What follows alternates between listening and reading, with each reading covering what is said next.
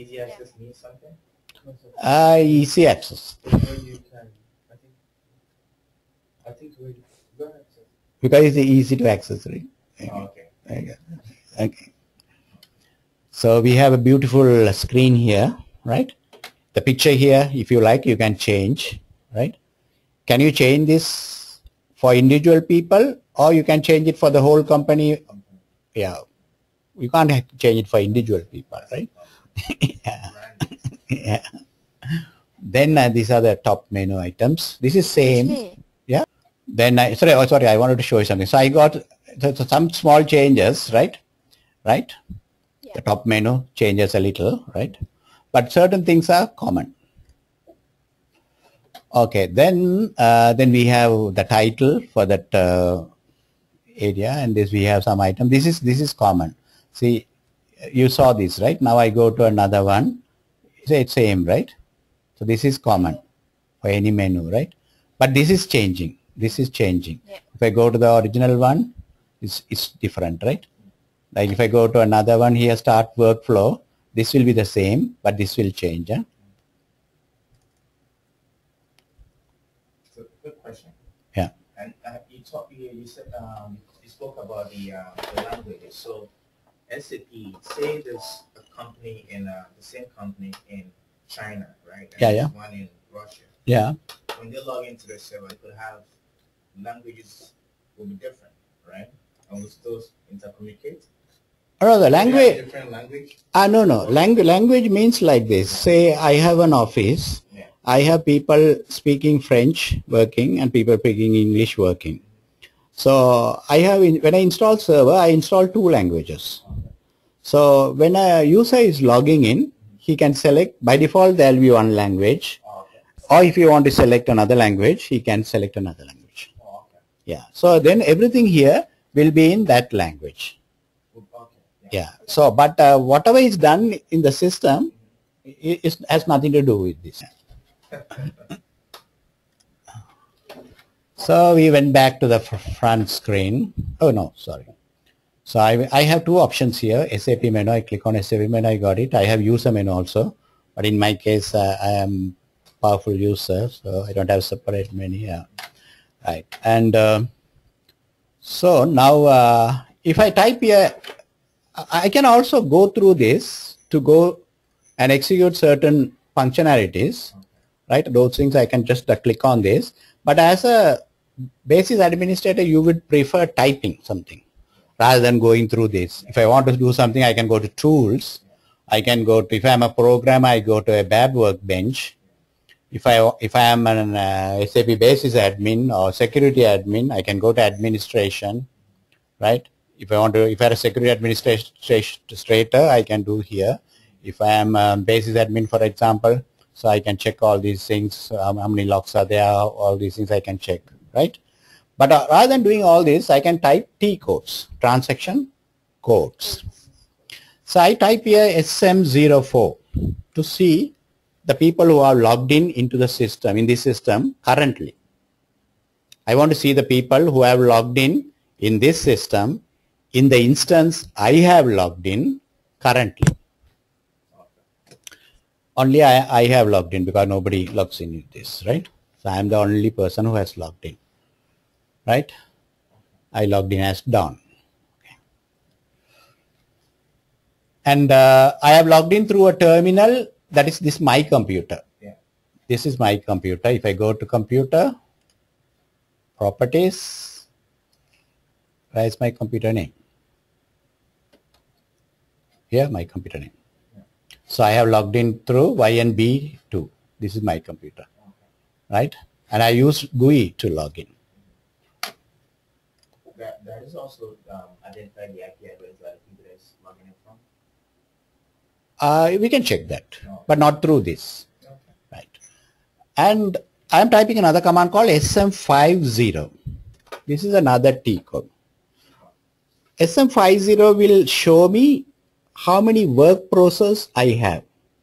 I told you I can allocate some work process for one instance. For another instance, I can allocate more or less. So I want to see how many work process I have in my instance. I logged in through instance. 03.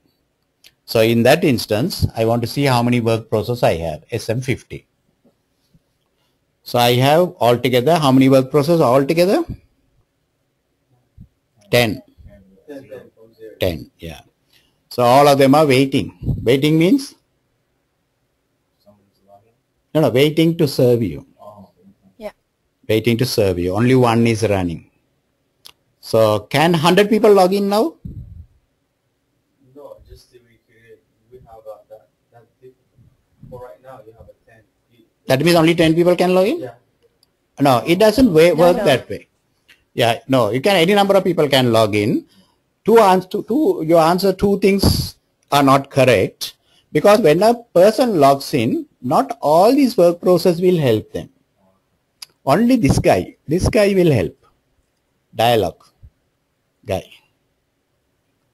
This is for some other purpose. These are for some other purpose. BGD is for what?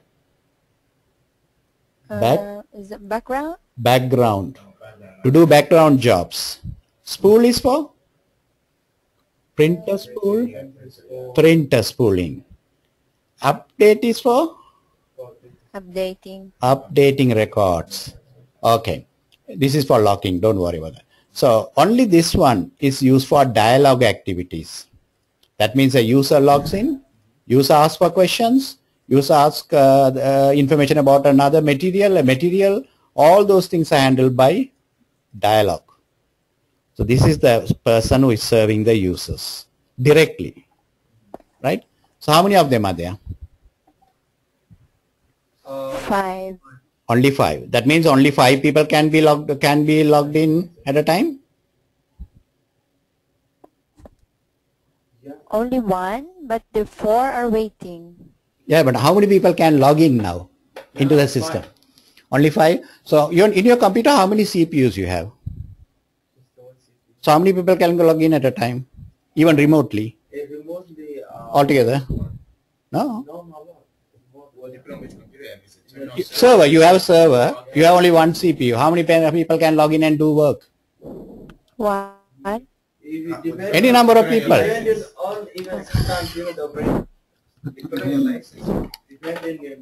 you can log in a lot. No, I didn't ask about that. I asked about what is the capacity with one CPU.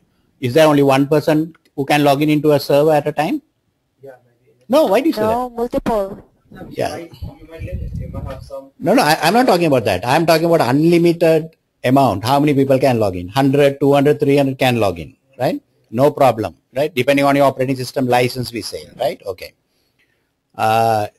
So then that means here you are saying for one dialogue work process only one person. Oh, we don't. Okay. You know what I mean, right? So there is something called time slicing, right? CPU time is sliced for various activities, right? For multitasking, multiprocessing. That capability dialogue work process also has. Okay, you logged in into the system. Now I logged into the system. How long I am just waiting? How long? For about 5 minutes I am just waiting. A dialogue work process will be waiting for me. Oh, what do you want to do next? For last 5 minutes? No. It will just go and try to serve another person. It will try to serve another person who is logging in. So one dialogue work process can serve several people. Oh, okay. Not thousands, right? Several people, right? No. Depending on the situation also, right? Okay. So several people you can serve. Session, like this guy log in like a certain time, like 1 hour. So work like that way or just Login is different. I'm not doing anything, right? But if I'm trying to do something with the dialogue work process for the last 30 minutes, it didn't complete. The job didn't complete. For example, I'm giving. I can set a time. So after 30 minutes, the dialogue work process will leave me. I don't want you. Your job is not done. Roll back. Right? So you are not supposed to give a job which is going to take 30 minutes to a dialogue work process. You have to give that to a background work process. So when you are defining, you have to define that as a background work process, right? So That is why we have background dialogue. If I feel a job is going to take a lot of time, especially during the daytime, I should not do it in the foreground. I have to do it in the background. Like in Unix and all, you say BG, background, FG, foreground, right? Same way. Yeah, when I'm defining a job, I can tell, okay, system will ask you, you want it immediately or you want it in the background?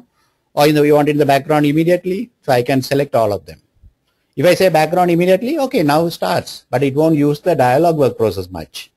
It uses the background mainly to do the processing, right? So that is why we have a division of labor here in the process, right? In Windows or in Unix, if I say PS